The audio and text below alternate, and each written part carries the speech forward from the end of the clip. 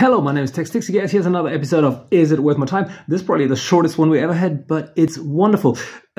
We don't have much Yule collectibles out there. If you got all the Velvet Underground stuff, and then you got some of his early psychedelic, but most of it hasn't been released. Officially, it has been released like on samplers and stuff. And if you have his American Flyer stuff, and the promotional poster for that, and the promotional records for that, and, you know, that's it, kind of. Maybe semi, you know, there's some stuff out there, but it's not that much. And this one here from Terrastock, and there's a Live CD, which is actually really good. He plays Velvet Underground. I think he should have been in some sort of Velvet Underground reunion, probably with Kale and Doug. That would have been beautiful.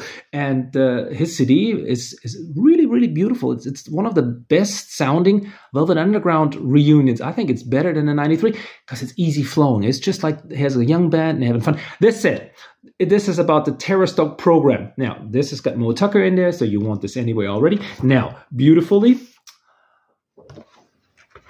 signed by Doug Yule. Now, let me read this to you. This is like poetry. After single-handedly dismantling and discrediting the Velvet Underground and sending Lou Reed into seclusion, Doug Yule sensibly so gainfully employed sought gainfully employment as a woodworker for over 25 years. This is good humor. This is when the world goes like, oh no, we only want the Kale Velvet Underground.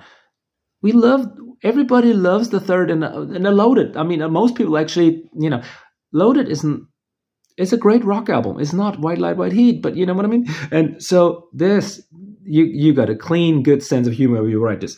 Now, due to age-dulled mental facilities and little too much time on his hands, Doug has actually written enough material for a short set.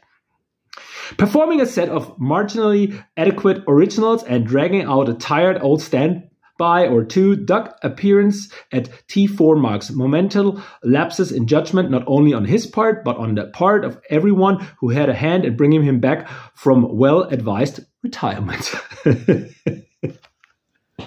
Is it worth your time? Good God Almighty, yes it is. This, you can read this. This is like